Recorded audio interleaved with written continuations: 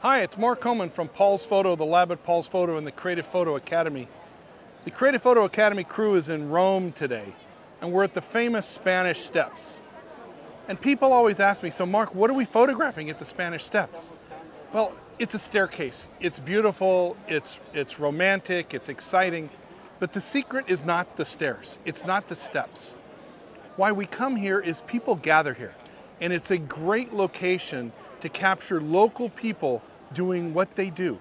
I'm having fun today with the Nikon Z7 II with the 24-70 lens. I've got my aperture at about f4 or 5.6, so it's a very wide aperture here in bright sunshine. My ISO is about 100 at a thousandth of a second. So I'm capturing the people doing their thing, taking their selfies, having their drinks, walking up and down the steps. It's a different approach. So we come to a beautiful location like this to take the advantage, to see what God gives us, to see the scene and make a beautiful picture of it. It's not about the steps, it's about what people are doing on the steps. And how are you going to use that to make your picture? Mark Coleman from Paul's Photo, the lab at Paul's Photo and the Creative Photo Academy. Let's get out, make a picture, and share it. I can't wait to see what you do.